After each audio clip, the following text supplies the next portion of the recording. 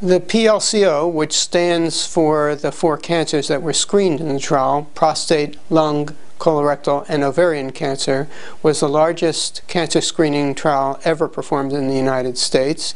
And as implied by the name, it screened for 4 very common cancers that account for almost 45% of all cancer-related deaths in the United States. Screening for cancer is counterintuitive. We can't assume that all screening tests are beneficial and all work to the same extent. For each individual cancer, it also, therefore, answered very important questions. When we started the trial, there was a great deal of controversy surrounding the use of screening tests for prostate cancer, and that included controversy over PSA blood testing for prostate cancer as well as digital rectal examination. The controversy is not completely resolved by the results of the trial, but the results are very important and should inform individual decision-making by men who face the decision of whether or not to be screened. The results of the trial in our hands showed that there was no benefit detected associated with PSA screening and with digital rectal examination, and therefore, at least in the context of this trial, there appeared to be more harms than benefits.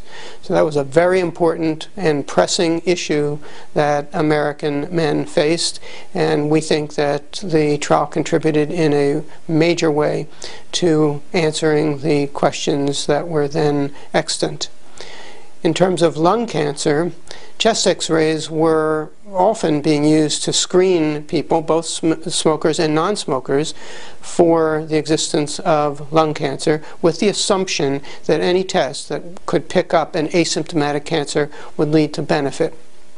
Unfortunately, the trial showed that there was no detectable benefit associated with routine chest x-ray screening in either heavy smokers, former smokers, or never smokers. On the other hand, the colorectal cancer screening component of the trial was positive. That is, it did show a benefit to the use of sigmoidoscopy at the start of the trial, then 3 and 5 years later in people who were asymptomatic and not suspected to have underlying colorectal cancer.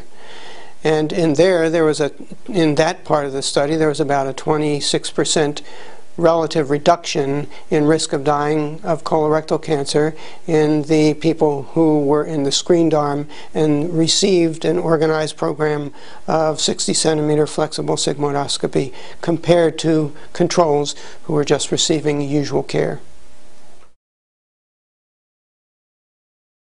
We've come to learn over the years that with most screening tests, there is an element of overdiagnosis. That is, the detection of cancers that look like they could be life-threatening to a pathologist, but actually don't grow fast enough and may not grow at all, and so they're not really life-threatening. And so, to the extent that they trigger unnecessary therapy, they also trigger unnecessary harm.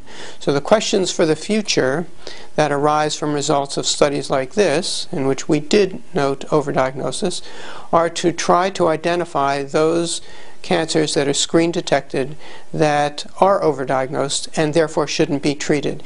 That opens up a whole new needed area of research in biomarkers and genetic studies of the tumors and the surrounding tissue that can help us identify the tumors that are best left alone.